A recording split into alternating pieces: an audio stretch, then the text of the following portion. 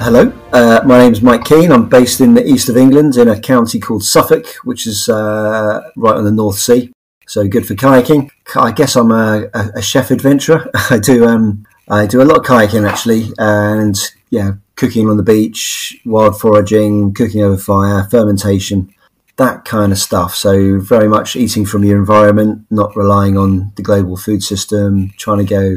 I wouldn't class myself as a prepper or anything like that, but I'm very much into trying to live without all the modern conveniences that seem so great, but actually looking beneath the surface contribute a lot of damage to the environment.